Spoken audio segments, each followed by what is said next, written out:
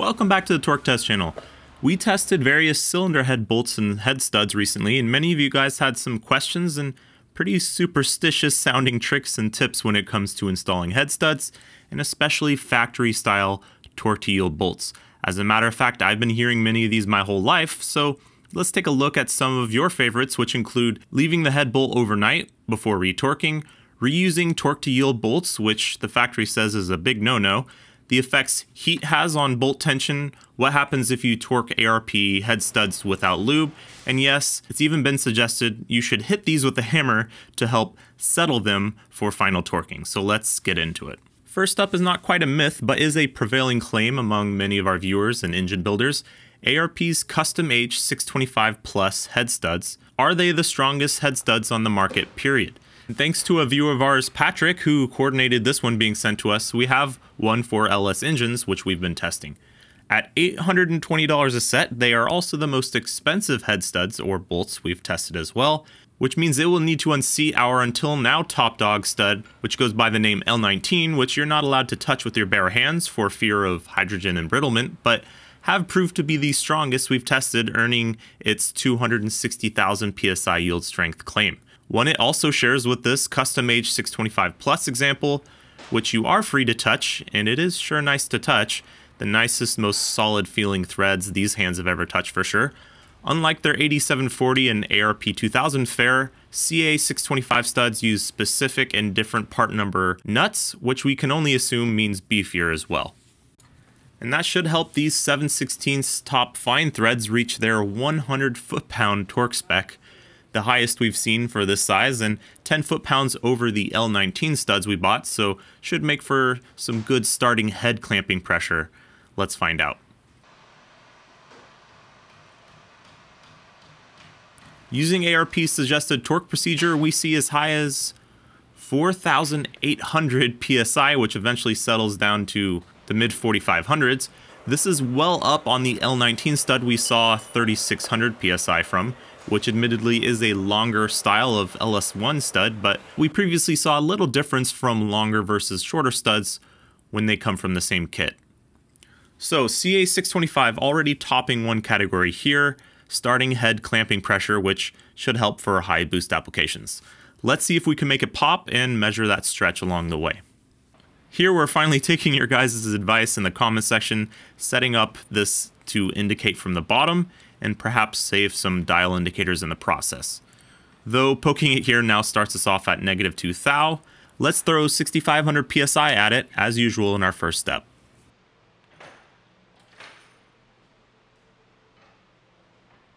So we're seeing just 7 thousandths, under the typical Young's modulus curve we normally see.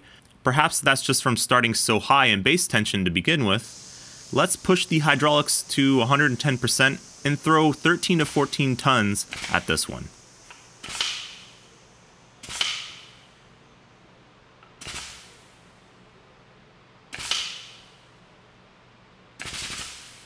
So 9,857 psi, 27,000 pounds or 12,270 kilograms at this stud, and it stretched just 27 thousandths.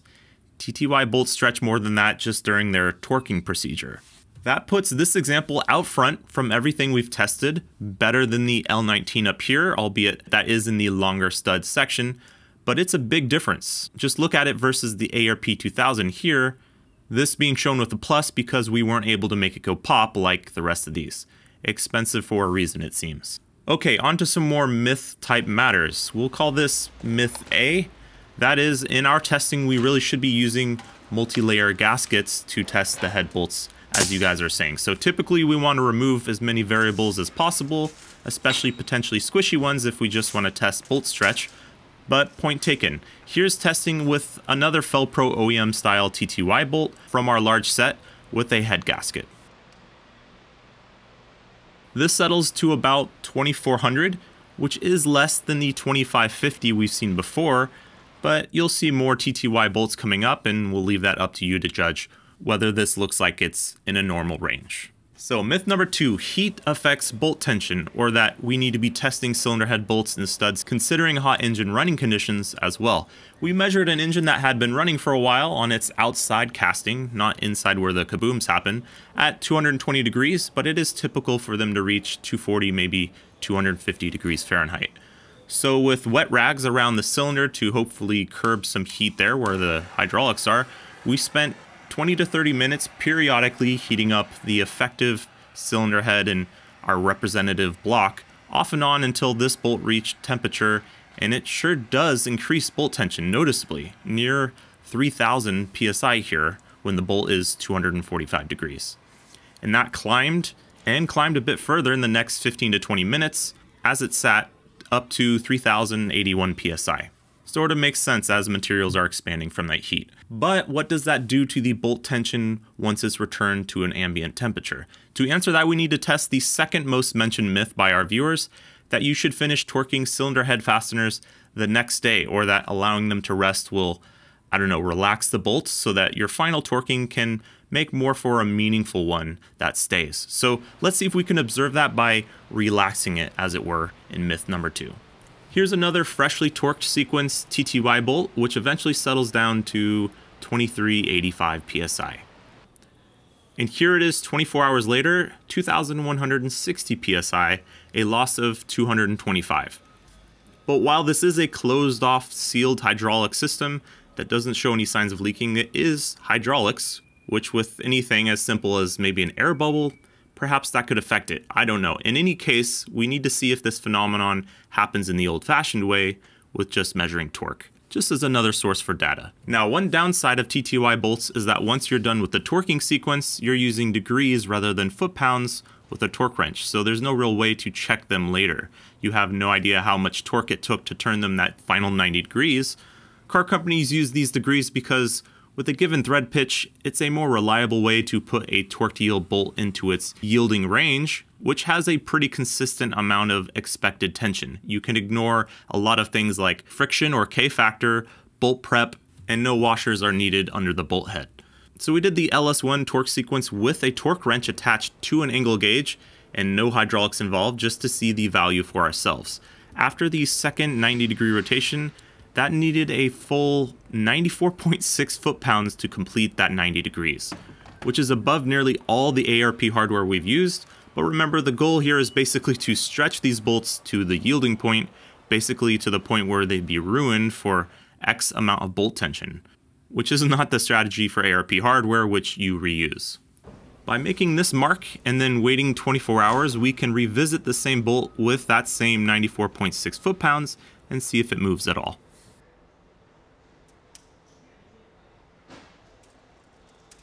And sure enough, it certainly does travel with the same amount of torque applied again the next day. This is 2 points of data that support this so far. But let's see with head studs if we see similar. We torqued this head stud with 71 foot-pounds and proper ARP grease 24 hours ago with markings. So it looks like it may have slightly budged here when revisiting that 71 foot-pounds. Hard to say though. Certainly nowhere near the TTY bolt of the same length into the same materials. Now, I'd call this myth plausible. If you want to wait a day, I don't really see the downside unless engineers are baking in some type of logic into factoring this difference.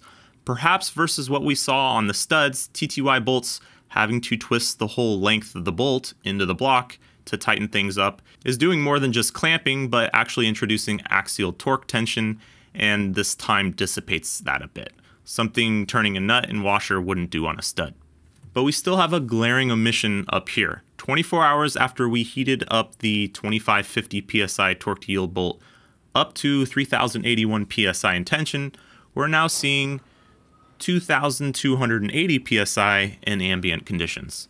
The same percentage drop we saw with the TTY bolt that never saw heat in the first place.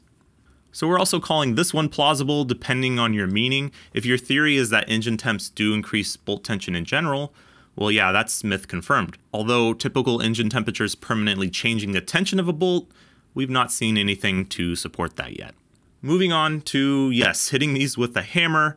More than one person suggested Quote, "My dad told me about an old racer's trick a while ago when we were building the engine for my truck, and I would be curious if there's any merit to it. Basically, you torque the head bolt down, then you hit it with the hammer to shock it and take the twist out of it.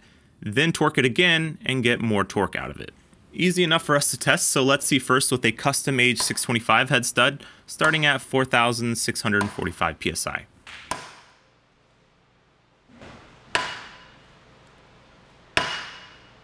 So if anything, it budged it up a bit, but it did settle down to the same after this.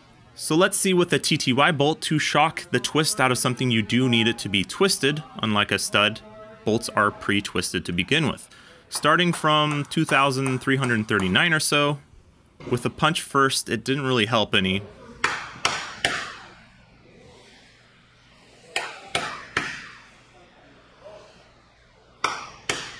But a hammer does lower it to 2,294.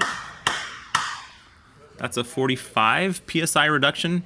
You're welcome to interpret that as you will. We are hammering on hydraulics after all, but I'm gonna call that a myth, not very significant, and when we checked this versus the line marking method, the bolt did not move any extra with the same amount of torque. In bolt tension, this is equivalent to overshooting your 90-degree final step by less than a degree. As a quick sort of myth B, we have for you torquing this head stud without ARP grease, or really any grease at all. This is with the grease cleaned off of the previous test.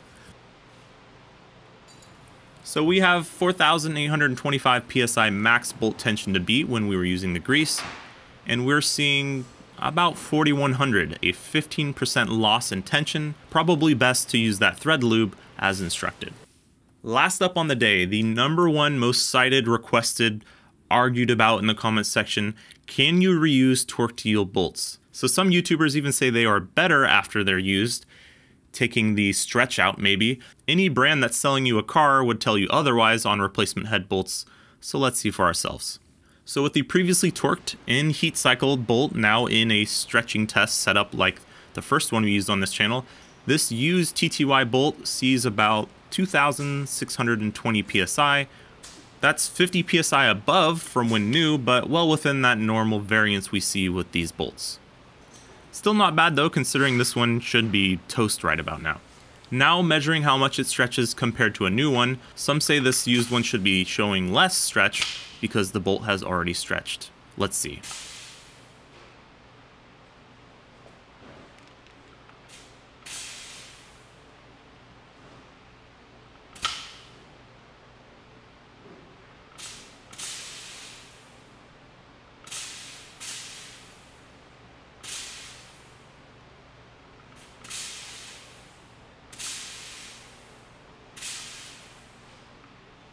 So our dial indicator actually maxed out in stroke here. But yeah, tons of stretch compared to new, as you saw. It failed completely, as in sheared off at a similar level as a new one. That's predictable. But on the way there, at least up to 6,400 psi, where the indicator maxed out, we saw 58 thousandths. A new one sees 36 up here, or around 33 thousandths at 6,400 psi. Making the increase between 22 to 25 thousandths under the same conditions. That's 65% more stretch, creating more opportunities to push a gasket out or let water into that cylinder. Of course, keep in mind that we're using the factory torque sequence for this used bolt. Maybe we're double yielding it. I couldn't find the underground Goldilocks foot-pound rating you're supposed to use for a used TTY bolt, but let us know if you have one down in the comments. This whole scenario would probably be much more interesting if we were wrong. If there was a section at your local hardware store labeled pre-yielded bolts, I doubt that would get very much traffic. So there you have it, some of the better and worse ideas when it comes to cylinder head hardware. Hope we were able to, if nothing else, add more fuel to the fire of squabbles you have with your coworkers in the shop, on message boards about this topic. We make videos like this one every Friday. Click subscribe to stick around, and thanks for watching.